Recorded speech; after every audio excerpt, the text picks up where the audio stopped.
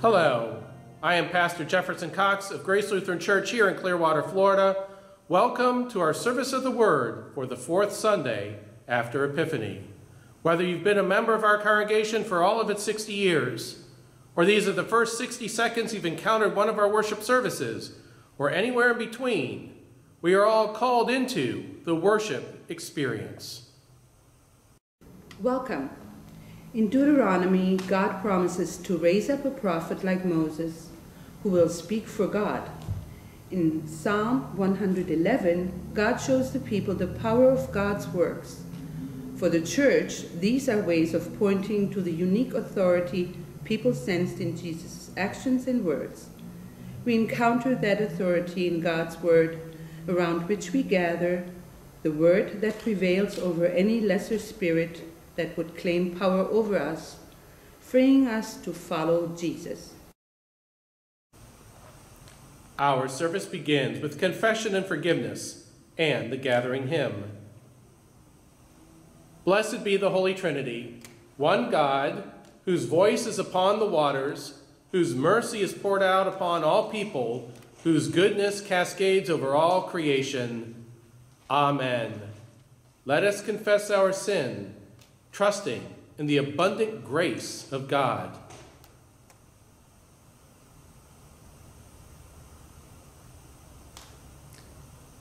Holy God, you search us and know us. You are acquainted with all our ways. We confess that our hearts are burdened by sin, our own sins and the broken systems that bind us. We turn inward, failing to follow your outward way of love.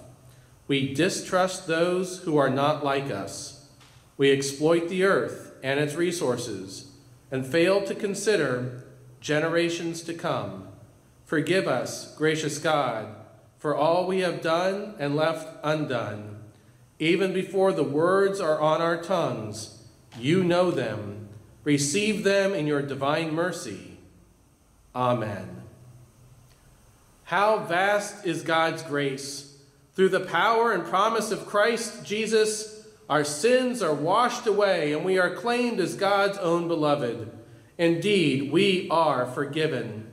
In the wake of God's forgiveness, we are called to be the beloved community, living out Christ's justice and the Spirit's reconciling peace. Amen.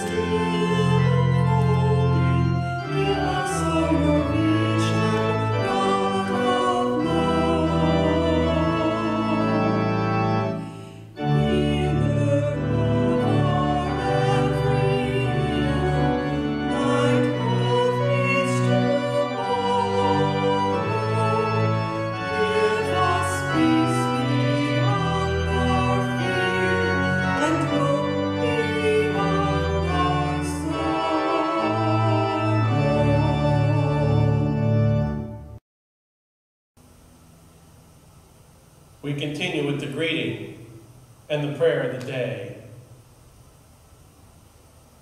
The grace of our Lord Jesus Christ, the love of God, and the communion of the Holy Spirit be with you all, and also with you. Let us pray together the prayer of the day. Compassionate God, you gather the whole universe into your radiant presence and continually reveal your Son as our Savior. Bring wholeness to all that is broken, and speak truth to us in our confusion, that all creation will see and know your Son, Jesus Christ, our Savior and Lord. Amen. You are invited to prepare your hearts and minds for the scripture readings, the sermon, and the hymn of the day. The first reading is from Deuteronomy chapter 18. Today's reading is part of a longer discourse in Deuteronomy, an updating of the law for the Israelite community as the people wait to enter the promised land. Here, Moses assures the people that God will continue to guide them through prophets who will proclaim the divine word. The reading. Moses said, "The Lord your God will raise up for you a prophet like me from among your own people. You shall heed such a prophet. This is what you requested of the Lord your God at Horeb, on the day of the assembly when you said, 'If I hear the voice of the Lord my God any more, or ever again see this great fire, I will die.' Then the Lord replied to me, 'They are right in what they have said. I will raise up for them a prophet like you from among their own people. I will put my words in the mouth of the prophet, who shall speak to them everything that I command. Anyone who does not heed the words that the prophet shall speak in my name, I myself will hold accountable. But any prophet who speaks in the name of other gods, or who presumes to speak in my name a word that I have not commanded the prophet to speak, that prophet shall die." The word of the Lord. Thanks be to God. Psalm 111. The psalm for the day is read responsively. Hallelujah! I will give thanks to the Lord with my whole heart in the assembly of the upright in the congregation. Great are your works, O Lord, pondered by all who delight in them. Majesty and splendor mark your deeds, and your righteousness endures forever. You cause your wonders to be remembered. You are gracious and full of compassion. You give food to those who fear you, remembering forever your covenant. You have shown your people the power of your works in giving them the lands of the nations. The works of your hands are faithfulness and justice. All of your precepts are sure. They stand fast forever and ever, because they are done in truth and equity. You sent redemption to your people and commanded your covenant forever. Holy and awesome is your name. The fear of the Lord is the beginning of wisdom. All who practice this have a good understanding. God's praise endures forever. The second reading comes from 1 Corinthians chapter 8. Paul is concerned about the way some Corinthian Christians use their freedom in Christ as license to engage in non-Christian behavior that sets a damaging example to other impressionable believers. Christians have a responsibility to each other that their behavior does not cause another to sin. The reading. Now concerning food sacrificed to idols, we know that all of us possess knowledge. Knowledge puffs up, but love builds up. Anyone who claims to know something does not yet have the necessary knowledge, but anyone who loves God is known by him. Hence, as to the eating of food offered to idols, we know that no idol in the world really exists, and that there is no God but one. Indeed, even though there may be so-called gods in heaven or on earth, as in fact there are many gods and many lords, yet for us there is one God, the Father, from whom all things and for whom we exist, and one Lord Jesus Christ, through whom are all things and through whom we exist. It is not everyone, however, who has this knowledge, since some have become so accustomed to idols until now, they still think of the food they eat as food offered to an idol, and their conscience, being weak, is defiled. Food will not bring us close to God. We are no worse off if we do not eat, and no better off if we do. But take care that this liberty of yours does not somehow become a stumbling block to the weak. For if others see you, who possess knowledge, eating in the temple of an idol, might they not, since their conscience is weak, be encouraged to the point of eating food sacrificed to idols? So by your knowledge, those weak believers for whom Christ died are destroyed. But when you thus sin against members of your family and wound their conscience when it is weak, you sin against Christ. Therefore, if food is a cause of their falling, I will never eat meat, so that I may not cause one of them to fall. The word of the Lord. Thanks be to God.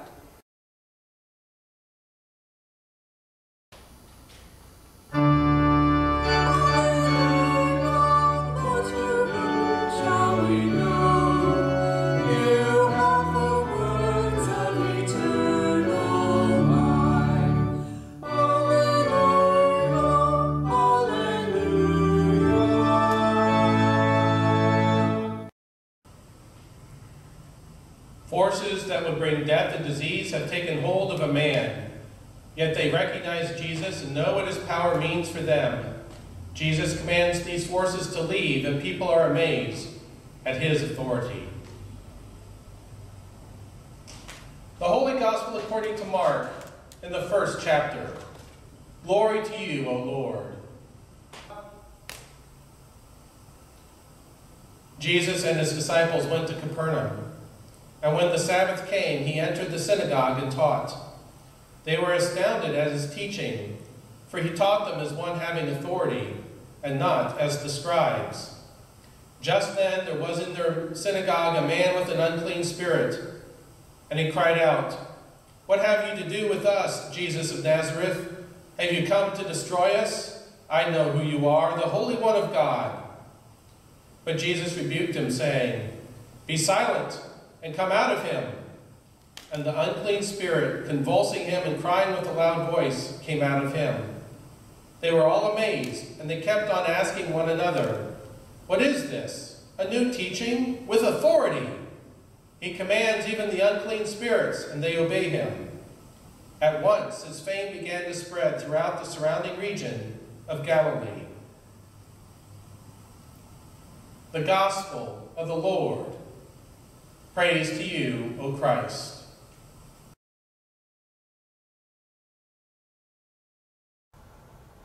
Welcome once again to our service of the Word. At this point in the service, it is my privilege and opportunity to share with you a message that's based on our lessons. And yes, I'm going to focus on our gospel lesson today, but I'm also going to talk about our second reading, that passage from the 8th chapter of Paul's first letter to the church in Corinth. And what it can teach us about how we are called to be in fellowship and in community with each other as God's people. As we continue through the Sundays after Epiphany, we continue with the theme, how is God revealed to the world? How is God shown to the world? How is the power of God shown to the people of this world? And in our gospel lesson today, we see an aspect of that revelation in terms of God's authority and power over the spirits within our world that seek to do us harm, that seek to hurt us, confuse us, lead us away from who we are called to be as God's people. And of course, if you were reading the Gospel of Mark from the very beginning all through, and then including today's lesson, you would have already seen that Jesus himself had gone out into the wilderness and had been tempted by the devil and had already faced down the devil's temptations. The Gospel of Mark doesn't have a lot of detail, or really any detail, in regards to what those temptations were. We find those details in the Gospels of Matthew and Luke. But Mark does say that Jesus went into the wilderness after his baptism and was tempted by the devil. And so now we see Jesus at the beginning of his ministry, and as he's traveling to Capernaum, and he goes then into the synagogue on the Sabbath day, and he teaches in the synagogue, and people are amazed that he teaches with authority, and it's kind of a funny way that they put it. He teaches with authority, not like the scribes. So I'm guessing the scribes in those days would teach not as someone saying, well, I know what it says, but more probably things like, well, I think what it says is, or it appears to say, or something like that, when Jesus instead taught, it says this, which of course we understand he had every right and every authority to do so, because he is part of God that inspired those words, and of course his role is to teach and to be God among us. And so of course he has that authority beyond anything else in all creation to do that teaching. And so it must have been a remarkable experience to be in that synagogue on that Sabbath day and to be taught by Jesus himself. But then a spirit, having possessed a person, makes an appearance. And in essence, does so maybe to challenge Jesus, or the person who's possessed was able to get himself before Jesus so that Jesus might be able to help him. I'm not sure what brought that person who was possessed by a spirit into the presence of Jesus, but of course then we see that Jesus' authority and power goes beyond just teaching, but actually has power over the spirits in our world that seek to do us harm, that seek to lead us away from God. And we see that healing of that person, which again is the first of many that we'll see as we work our way through the Gospel of Mark, and as we're familiar with the other Gospels, that this is a main part of the ministry of Jesus. Jesus confronting the spirits of this world that lead us away from God.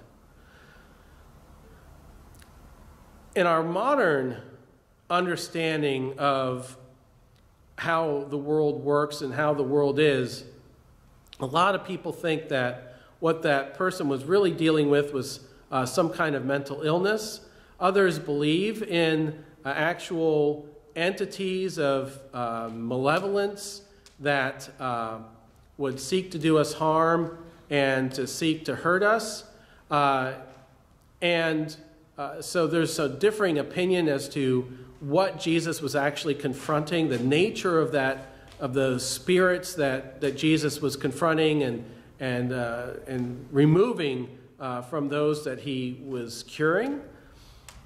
All I can say in terms of my own personal experience is I've never really experienced an actual malevolent spirit, though I do have an experience of experiencing kind of an evil presence, an evil force, an evil power, and that was brought to my recollection the other day when we were having the National Day of Remembrance for the Holocaust.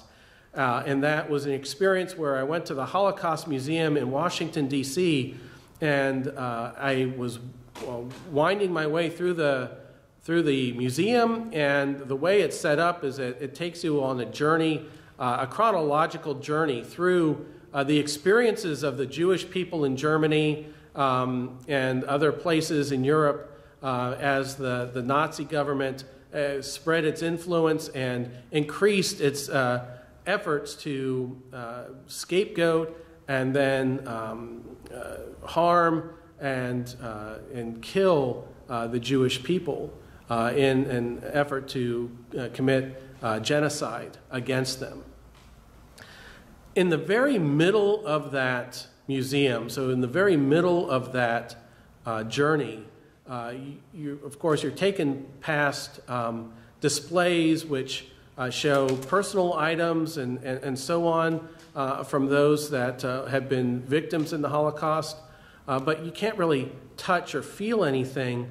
But when you get to the middle of the museum, there is, you have to continue through the museum, you have to climb up into a railroad car, a freight car, an actual freight car that was used to transport Jewish people and others to the concentration camps, to the death camps.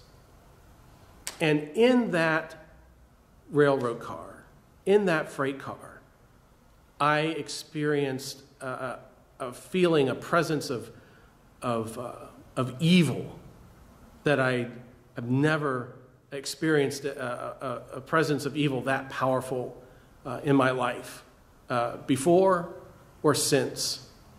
The evilness that it kind of just seeped into the walls, into the floors of that, into the roof of that rail car. It was palpable. You could feel it. And so, in that sense, I think there is evil that's so evil that it's tangible. And perhaps these are the kinds of things that Jesus was confronting in people, that as they were overcome by spirits so evil that they were tangible. I know that we, in our world today, we struggle with different spirits, in a sense. We struggle with the same spirits that are part of our sinful nature, spirits of unkindness, spirits of animosity, spirits of selfishness, spirits of suspicion, spirits of jealousy, and so on. These kind of ideas or concepts or just ways of thinking that seem to overtake people and even change who they are as people, to the point where the people around them can barely recognize who they are and they struggle to understand what they're even talking about, and so on. And sometimes we encounter these kinds of spirits when people get caught up in cults, and as their family and friends try to maintain connections with them, it becomes increasingly more difficult because of the way that the cults extend their mind control over and their influence over those people, that they become more and more disconnected from their family and friends, anyone who might be able to challenge the authority of the cult leader or the cult kind of message or mindset. And we see that in other ways as well, as sometimes friendships are broken because somebody was friends with somebody, but then they got a new friend, and that new friend just kind of takes away the friendship that was already there, and tries to take one of the friends and makes them their friend at the exclusion of the original friend, and so on. We see that kind of spirit at work, which is kind of a spirit of coveting, when you covet somebody else's relationship, as Luther talks about in his explanations of the commandments. We're called not to covet someone else's relationships, and then leads to trying to take those. And so we confront these kinds of spirits all the time. And I think it's helpful to remember that the Spirit of Jesus, the Holy Spirit, is still greater and more powerful than any of the other spirits that we encounter in our world. and that the authority of Jesus is greater than any other authority that we have in our world. And so we as God's people are called to pay particular attention to the spirits that surround us and the spirits that try to take away our focus and try to take away the preeminence of the place of Jesus in our lives and in our hearts, and replace Jesus with some other entity or some other spirit or some other mindset or some other belief to worship and to put our trust in rather than Jesus himself. And that leads us to our second reading. This advice that Paul gives to the church in Corinth regarding something that in our day and age, something we don't really have to ever worry about or deal with. But back in the time of Paul, it was a real huge issue, how Christians should approach the opportunity to eat food that had been sacrificed to idols. So what was going on is, all these pagan rituals would involve animal sacrifice, much as the worship of God in the temple in Jerusalem would also involve animal sacrifice. It was a very common thing in those days.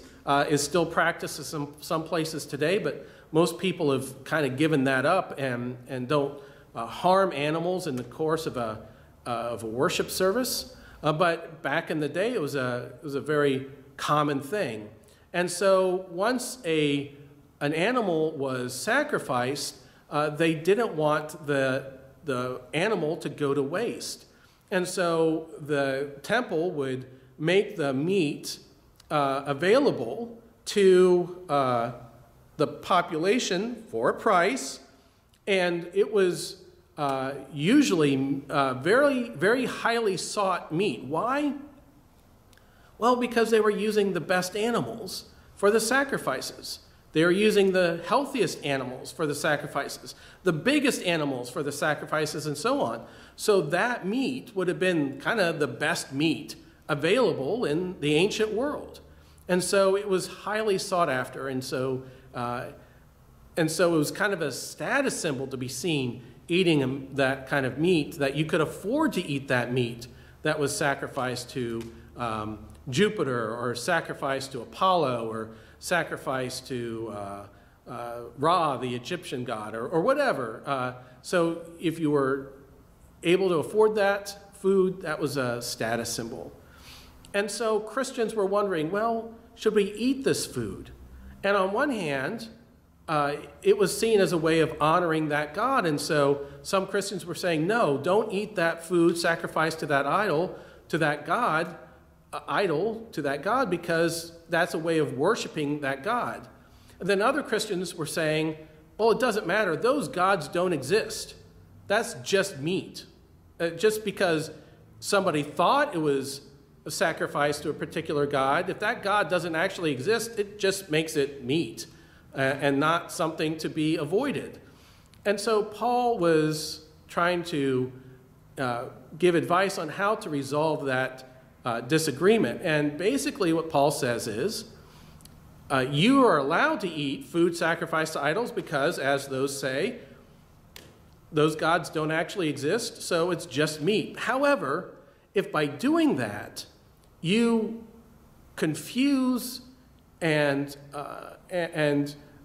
those that still can't get out of the mindset, the old mindset that those gods are also real, even if they love and believe in Jesus, they might still think, because they grew up in that pagan culture, they might still think at a certain level that those gods are real. And so if it bothers them and makes them think that, well, I can worship both Jupiter and Jesus, well, it's better not to eat that food and confuse them. Help them understand that there really is just one God, and be kind to them. So what Paul was talking about was a spirit of kindness, a spirit of patience, a spirit of understanding, a spirit of empathy towards those folks. And so, people of God, we are indeed called to be mindful of the spirits that surround us and the spirits that are within us.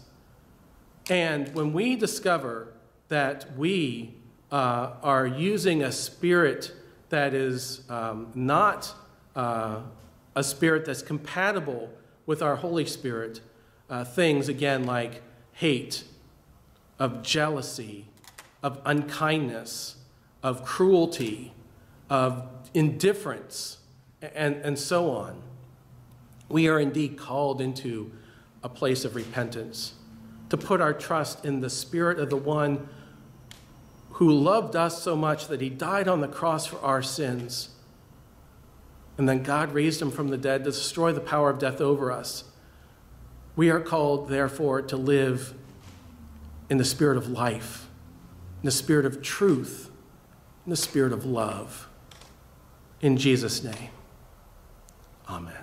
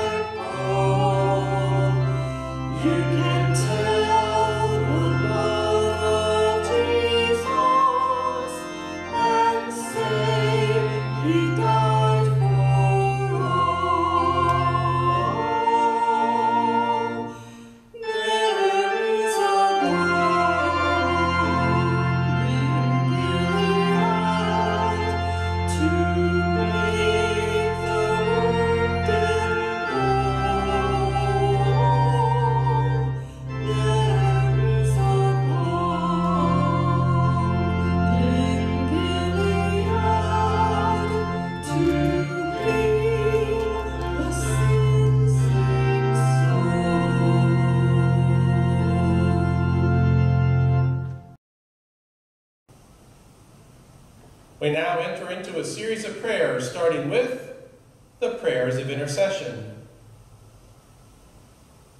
Guided by Christ, made known to the nations, let us offer our prayers for the church, the world, and all people in need.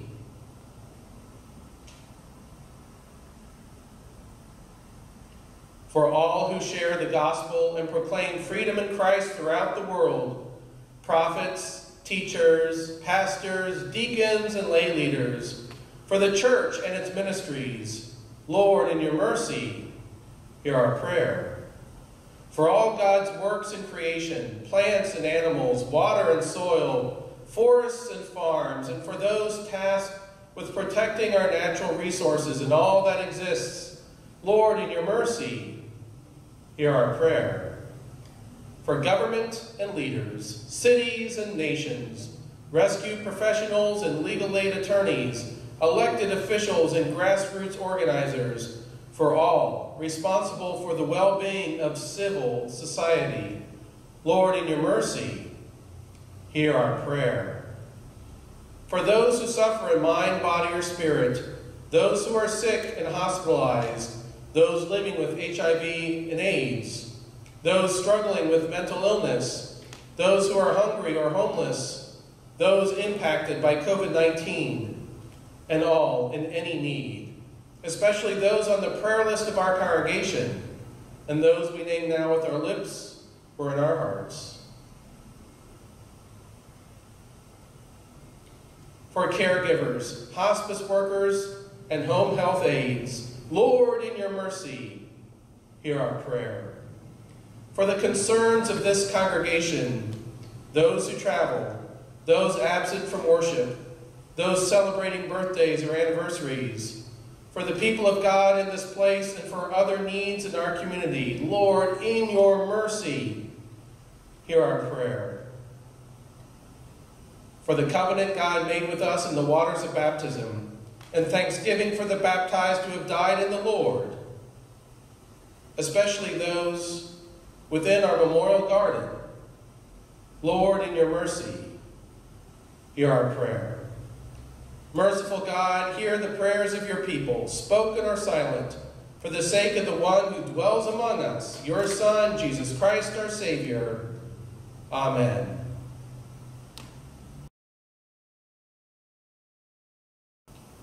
Offerings to the mission and ministry of grace can be made online at graceelw.com. Look for the donate button, or by mailing a check to Grace Lutheran Church, 1812 North Highland Avenue, Clearwater, Florida, 33755. You can also fill out an attendance form on our website. If you're new to Grace through our online services, please consider sharing a little bit about yourself through our attendance forms.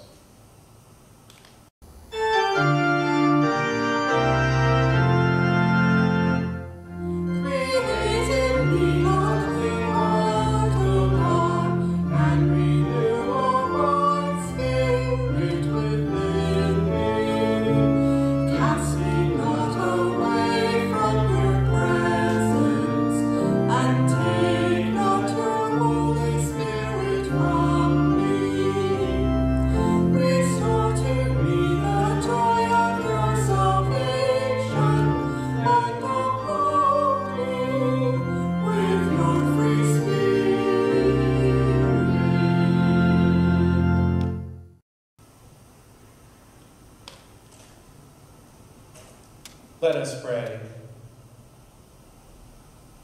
O God, receive these gifts as you receive us, like a mother receives her child with arms open wide. Nourish us anew in your tender care and empower us in faithful service to tend to others with this same love. Through Jesus Christ, our saving grace. Amen. We now give thanks for the light and the word. The Lord be with you, and also with you.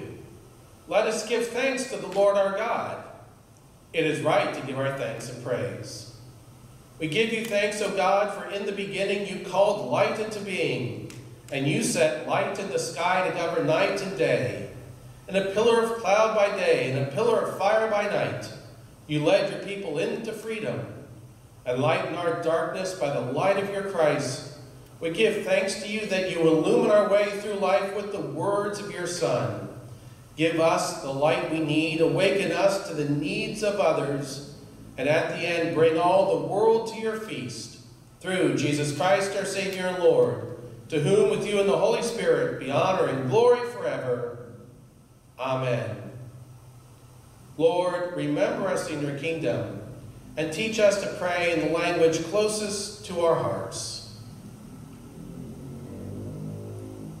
Our Father, who art in heaven, hallowed be thy name. Thy kingdom come, thy will be done, on earth as it is in heaven.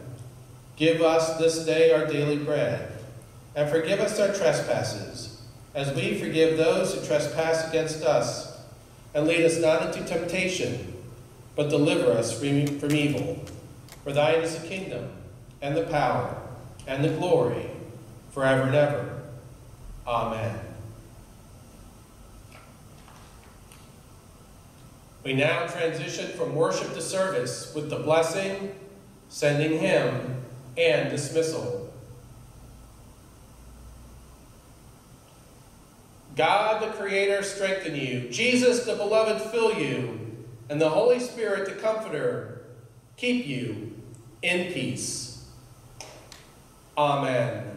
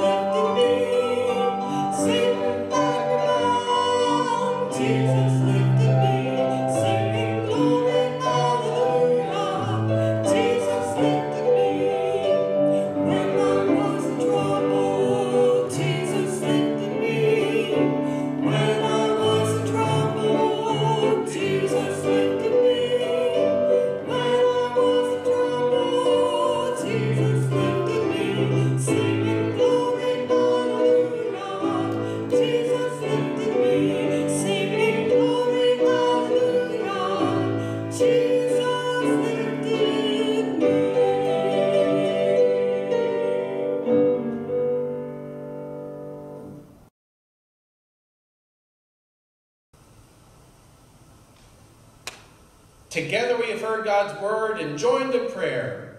We have given and have been forgiven. Now this service of worship is ending as this week's service to the world is beginning. Go in peace.